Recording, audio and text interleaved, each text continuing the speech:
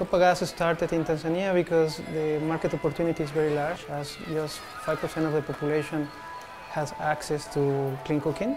We want to be a big enabler of clean energy to millions of households. Our goal really is change the lives of at least 1 million people by 2020. And GSM technology is a fundamental part of this strategy. KopaGas is addressing the affordability issue around clean cooking. What happens is that many people pay expensive charcoal every day, and when they want to switch to clean cooking like LPG, they need to do an upfront payment, and that's really difficult for their budgets. So we are using really the technology to make more affordable and easy to use cooking gas. Cha nyuma kabla haijaja hii KopaGas, swala la kununua gesi na mtungi lilikuwa ni ngumu, na ndio maana hata kipindi cha nyuma nakuta waliokuwa wanatumia gesi walikuwa ni watu wachache sana, lakini kwa sasa hivi hili swala la kutumia KopaGas lilikuwa limefurahisha na watu wengi. Through the GSMA grant, we developed the first smart meter for small canisters of gas.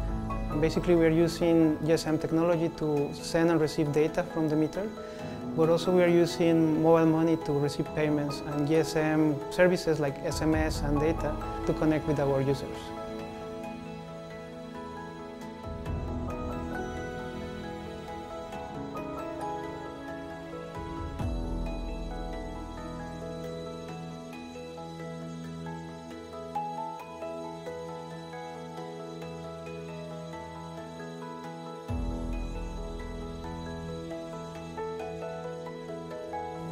Tangu nimeanza kutumia gesi ni uwepesi wa kazi, na shughuli zangu nafanyia kutokea gesi. Biashara zangu, mama ntilie, yote natumia kutokea gesi.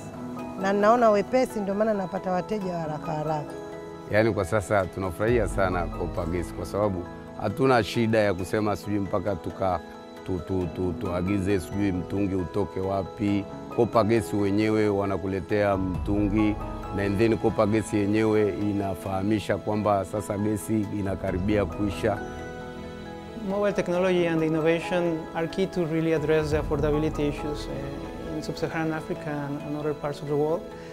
We believe it's a key enabler of this technology and will accelerate the access to clean cooking.